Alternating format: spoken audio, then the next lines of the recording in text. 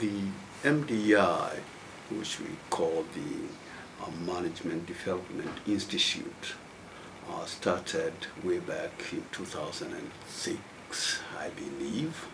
That's why we are celebrating 10 years now. And I remember vividly that a gentleman from UCLA dropped in this office and talked to me about this program. And then after that I said, this is a good program. It's a program that I think is important because of various reasons. And then he left.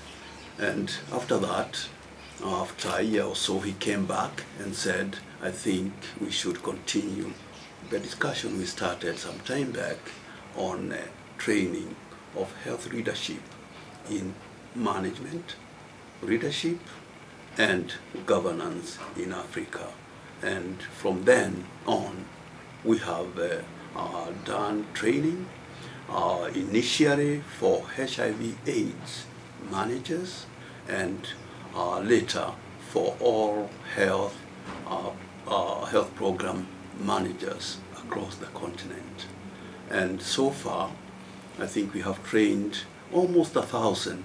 I think the figure is 972 health managers who have been trained from 32 countries of Africa. What we have seen is we have been able to turn such good professionals into leaders as well.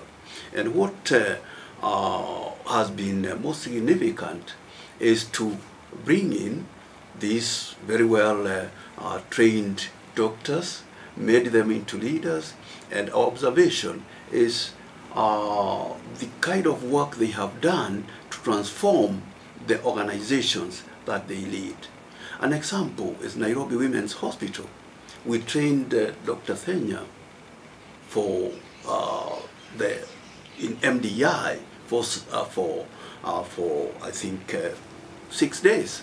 And since that, he himself has told us that the transformation that this made has made the whole transformation of Nairobi Women's Hospital. That is the kind of impact that this program has. The challenge is particularly in the implementation because we have one very core practical aspect of this program. We call it the Community Health Initiative, or CHIPS. CHIPS is the acronym for it. And people come up with such great ideas, great proposals, concepts. But when they go back, they are not always able to attract the kind of support they need to implement the good ideas. That for me has been very challenging. The other challenge that I see is the lack of a platform where the alumni get to meet and share their experiences. I think this would go a long way to keeping the alumni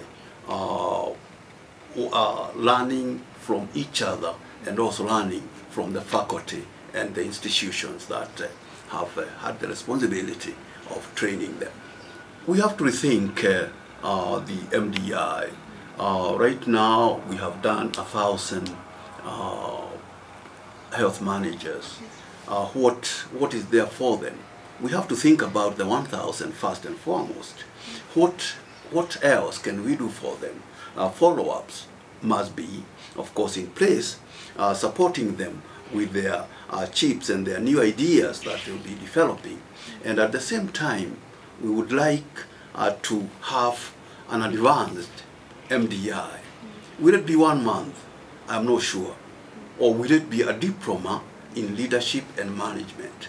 I would like it to be a master's degree in leadership and management. Not the ordinary MBAs that are all over the place, but a specialized MBA in health, that looks at the concepts that have been grown through the MDI.